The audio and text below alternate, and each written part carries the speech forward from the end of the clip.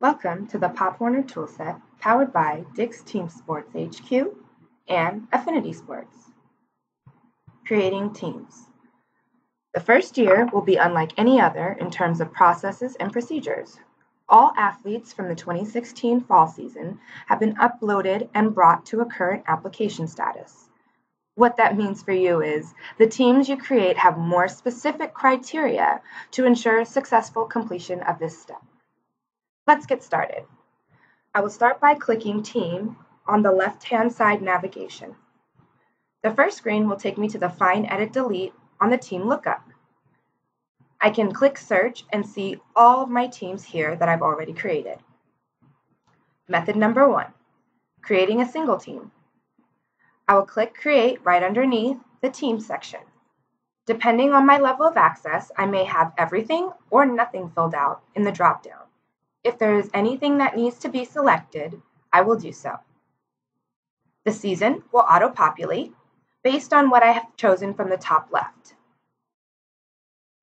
I will select my play level. Specifically, it's going to be the unassigned play level for 2017. The gender will be all or boys, and then I'll need to select my team age.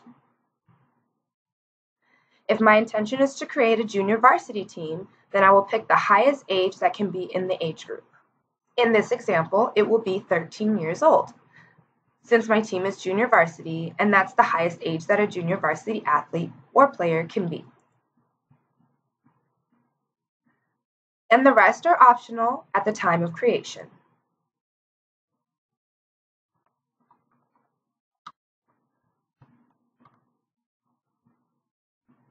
I will click Add Team. From here, I can create duplicate junior varsity teams with the same age group that I picked and update the teams one by one with their names, or I can click Edit Details to edit the details of the team that I just created. Method number 2, Team Creation Matrix.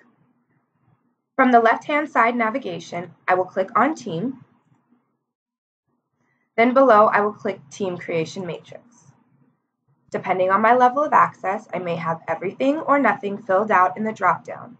If there's anything that needs to be selected, I will do so at this time.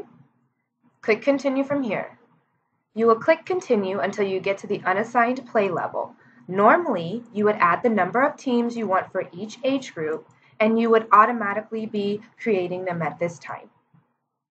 Once you get to the unassigned tab, meaning that it's lit in red, you will pick the number of all or boys teams you wish to add.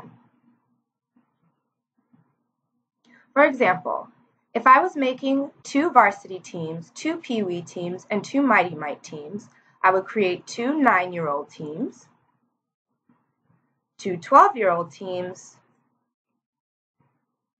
and 2 15-year-old teams.